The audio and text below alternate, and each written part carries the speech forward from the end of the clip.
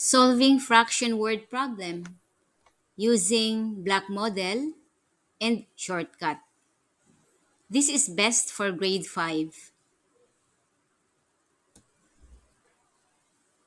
Color 1/2 of a rectangle, then cut out 5/6 of the colored parts.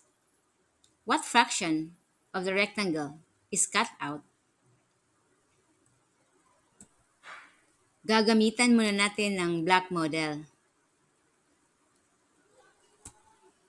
We have yung first figure, which is actually 1/2 yan ng rectangle. So, ibig sabihin, 1/2 ito, then may another 1/2.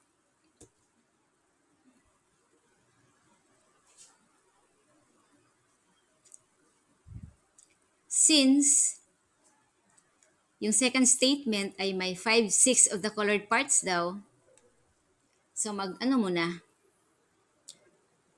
i-divide ko muna itong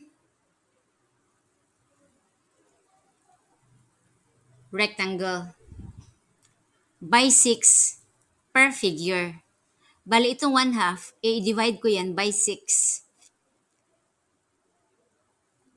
1, 2, 3, 4, 5, 6. So, 1/2 yan. So, ibig sabihin, another na naman, continue ko lang yung counting or another bars. 7, 8, 9, 10, 11, 12.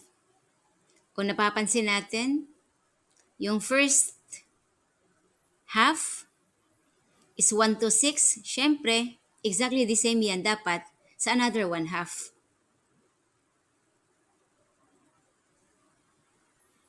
Now,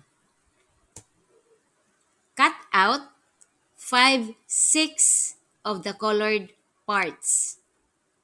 E di syempre, yung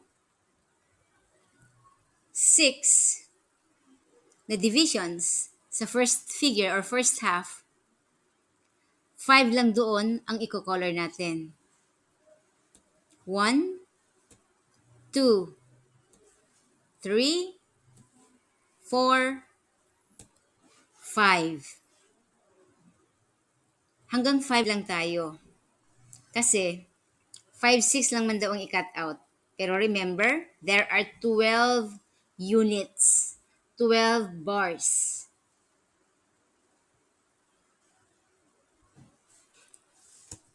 Okay. What fraction of the rectangle is cut out? So, based sa illustration, let's start. 1, 2, 3, 4, 5. 5 over 12. Kasi evenly divided man yan. Equally divided. So, there are 12 bars. So, since 5 lang man ang colored,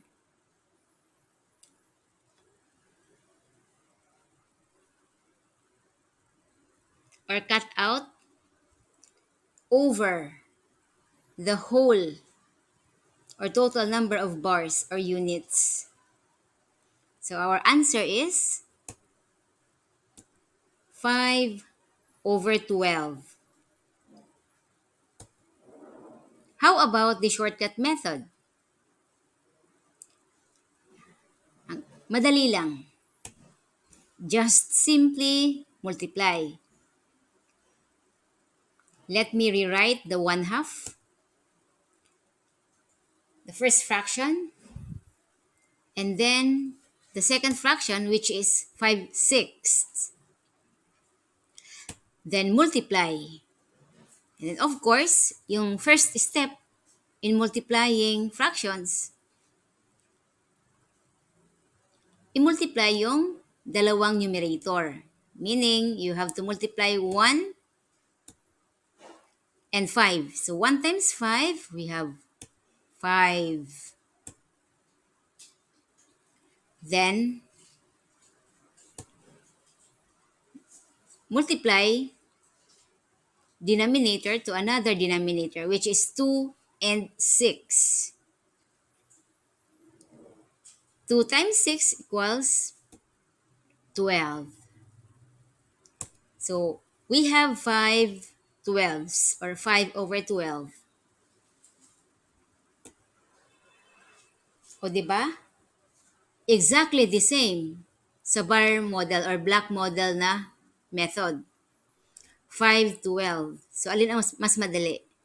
Itong shortcut method or itong block model method? Sana naintindihan nyo yung explanation ko. Maraming salamat.